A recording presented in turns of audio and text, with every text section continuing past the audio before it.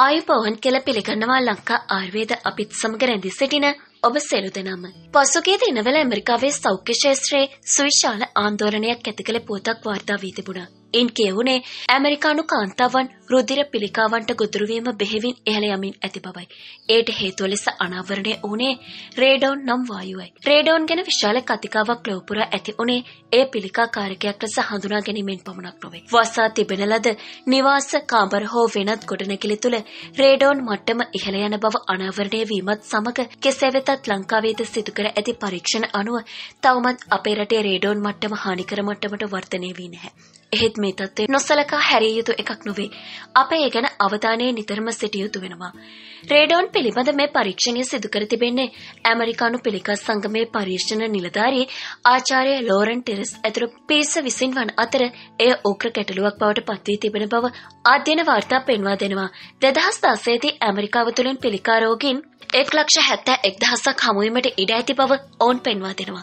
තම අධ්‍යයනයේදී ටෙරස් විසින් පුද්ගලයන් 1,46,650 දෙනෙකුගේ දත්ත නිරීක්ෂණය කළා. මින් 3,019 දෙනෙකුම පිළිකා රෝගීන් වූවා.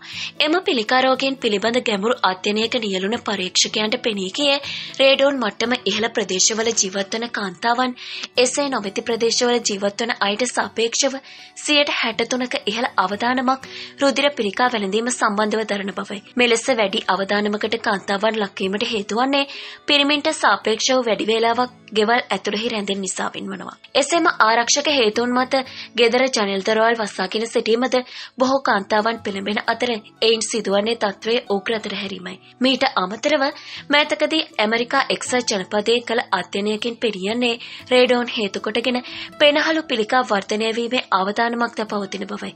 එසේම එක්සත් රාජධානිය තුළ රේඩෝන් නිසාවෙන් පෙනහළු පිළිකා වැළඳී වසරකට මිය යන ගණන 100ක් පමණ වන අතර කැනඩාවේදී එය 3,000ක් තරම් ඉහළ අගයක් ගන්නවා. ඒ වගේම දුන් බොන්නන් සිටින නිවසක රේඩෝන් නිසා ඇතිවන පිළිකා අවදානම දුම් නොබොන්නන් සිටින තැනකමින් 33 ගුණයක් තරම් වනවා. එසේම මෙම අධ්‍යයනයේදී සොයාගත් තවත් කරුණක් වන්නේ අතිවාරම් සහ කොන්ක්‍රීට් දැමීම සඳහා භාවිතා කරන කුඩා කළුකල් කැපලි වලින්ද අධික ලෙස රේඩෝන් නිකුත් වන බවයි. විශේෂයෙන් අලුත හදන ගෙවල් තුළ වැඩි වේලාවක් රැඳෙන අය මේ අවදානම ගැන කල්පනා කිරීම සුදුසු වෙනවා. කෙසේ වෙතත් අධ්‍යයන වාර්තා පෙන්වා දෙන්නේ ලංකාව තුළ තත්ත්වය තවමත් බරපතල නැති බවයි. නමුත් අවදානමට පෙර සූදානම හොඳ බව අප දන්නා නිසා නිතරම පිරිසිදු වාසය සංසරණය වීම පිණිස නිවසේ ජනෙල් කවුළු හැකි සෑම අවස්ථාවකදීම විවරව පවත්වා ගැනීම මගින් රේඩෝන් මාරයාගෙන් ඈත් වී සිටීමට වග බලා ගනිමු. මේ පිළිබඳව ගැටලුවක් ඇත්නම් පහතින් කමෙන්ට් කරන්න.